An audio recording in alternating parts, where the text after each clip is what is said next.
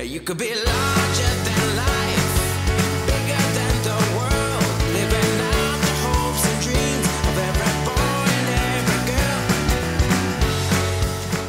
After delivering over 800 speeches in the last 5 years, I know a thing or two about making a speech standing ovation worthy.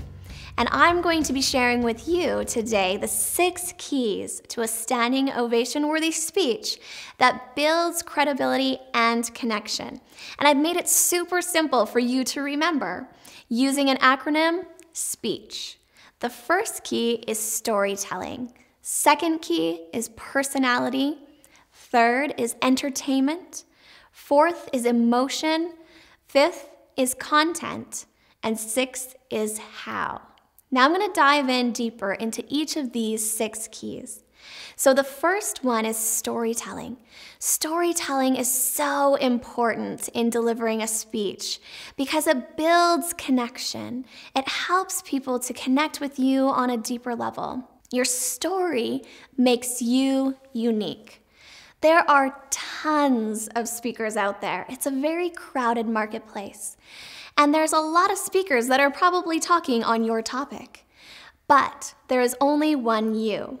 There is only one you and one of your stories. And you're the only one who can share that story with the world. And this makes you unique. And it makes you stand out. Stories show that you are the expert. When you can share your story and show how you went from point A to point B, how you went from where they are now to where they want to be, then that makes you the expert in their eyes.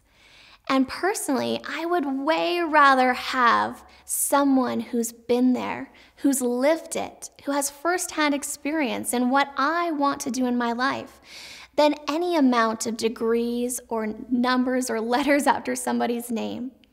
It's life experience that matters most. And through your story, you can build that credibility and show why you are the expert. Your story makes you relatable. So people can relate to you because they understand where you're coming from. You build rapport with your audience through your story. You're opening up to them and you're sharing a part of your soul with them. And that builds instant connection and rapport and helps them to be able to relate to you in a deep way. Your story is your foundation. It is the foundation of your business, of your message, of the work that you're doing in the world. I'm going to share with you an easy tool for you to find your story. I go a lot more in depth on this process in the Center Stage program, but this is the amazing tool that I start my Center Stagers off learning. The first thing to remember is B plus B equals DM. Breakdown plus breakthrough equals diamond moment. Now I'm going to go into these in a little more detail to help you to discover your own story. Breakdown is where things came down on you, where you felt like you were in that breaking point, that breaking moment, where it didn't feel like anything else could go wrong. And it's that moment also where something changed in you, which led you to a breakthrough. And that breakthrough has led you to the work that you're doing now. Now you may be thinking, I've had lots of breakdowns, how do I choose just one? And I've heard that a lot. And a lot of breakdowns happen throughout our life, but the one that I want you to tell, and the one that is the turning point for your business and for your story and your message, is the one that then led into the breakthrough. So where is the breakdown that almost broke you, but actually changed you? And you woke up and you realized a truth that was inside you, and you knew you had to make a change, and then you did, and you took action. And that sent you on your breakthrough process where you unlocked the lessons and the tools that you're going to share in your message. So that whole becomes the diamond moment. Your breakdown plus your breakthrough is the diamond moment, the moment that you want to share with the world that shows why you are the expert, how you've been there, what makes you unique, and what gives you the credibility to speak on what you're about to share. Now, the step number 2 is personality. Now, personality is a big one, and I want you to think about this. What is it that makes you you? What makes you unique? What are some of your quirks, some of the fun things about you that make you who you are? That's what you want to bring to the stage, because that's going to set you apart. So I want you to think of for a moment, what does make me unique? Well, for me, one thing that makes me a little different is I laugh a lot. And some people don't particularly care for that. But most people say, you know, you're a breath of fresh air because you're laughing all the time, you're so happy, where do you get all that energy from? And so I bring that. Another thing I want you to think about is, what is something you love? What is something you love to do? And how can you infuse that into your speech? So for example, I infuse a lot of fun things. I make sure that my speeches are very interactive, which I recommend you doing as well. But one thing I love to do is Zumba. I'll be talking about courage, and I'll get people up doing things that pushes them out of their comfort zone.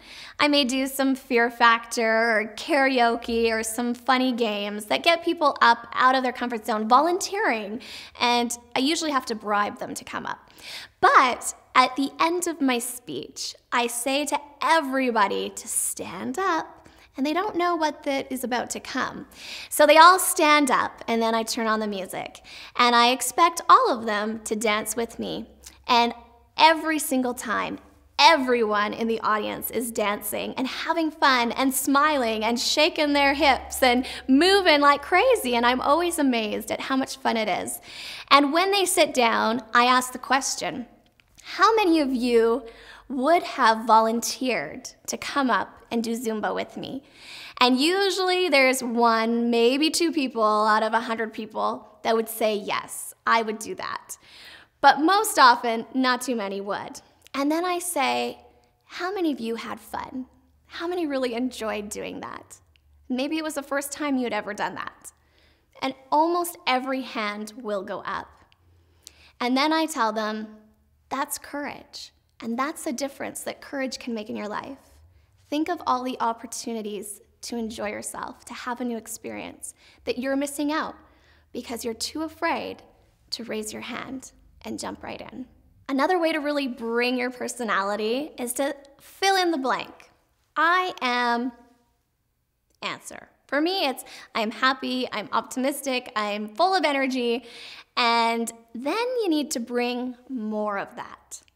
So when you're up on stage, when you're speaking, you need to be larger than life. I want you to be you times 10. So when you're on stage, you need to be the bigger personality of yourself. Can you do that? Good, because it will pay off.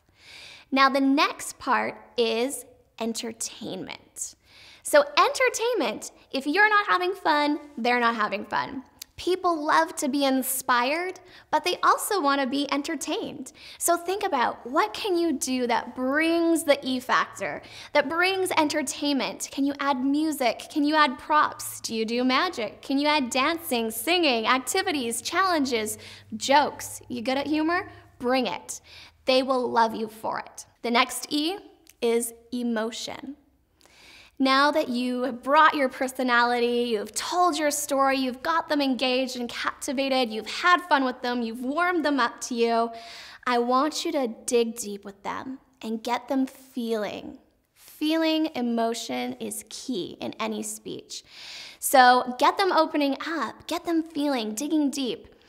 Some of the emotions you might want to get them feeling, make them laugh, make them cry, angry, sad, happy. Tapping into emotions will help them to connect to themselves and really listen and tune in and apply what you're teaching, because it matters on an emotional level.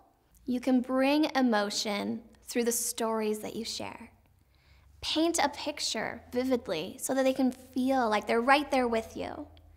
You can also bring emotion through your tone, through your voice, through the speed, the softness. So when I tell a story, I really allow myself to feel it. Allow my energy to shift. I feel the emotions myself, and that will translate into my voice and help me to deliver that emotion to the audience. Emotion connects.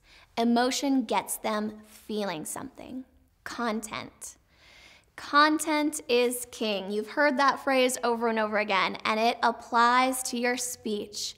I have been to some extremely inspirational speeches, been to conferences and events all over the world, and sometimes I leave feeling really empty or unsure of what I thought of that speech because something was missing: the connection to my life, the content of what I can actually do with this message. So I want you to think about, how can I add value to this audience? How can I teach them something that can apply to their life and make a difference in their life now? How do I help them get results? And you want to do this. You don't just want to inspire and entertain. You want to teach. And if you teach content and you show them how they can make things happen in their life in just an hour, then obviously they're going to be wanting to work with you more. Because if you can get them results in an hour, imagine what you can do in a week or a month or a year. The last step is how. And it ties into content because you want to tell them why they need to do something and what that thing is, but a lot of speakers stop there. They give a lot of the why, and they talk for a long time about the why, and they get you nodding your head and saying, yes, I get it, I need this, this is me, yes, I want it. But they don't tell you how. And that's a big mistake in my opinion. I'm all about teaching and sharing and over-delivering and giving them the steps they need to take them from point A to point B. Show them the how, and they will be grateful, and they will become those raving fans, and eventually, I am sure, clients of yours. So these are the 6 steps to creating and delivering a standing ovation-worthy speech that builds credibility and connection. So remember, storytelling, personality, entertainment, emotion, content, and how. Add those to any speech you deliver, and you will be making connections. You will be getting booked again and again. And speaking of getting booked, our next video are the 6 steps to take to get booked when you're just starting out. So I'll see you then. You could be larger than life.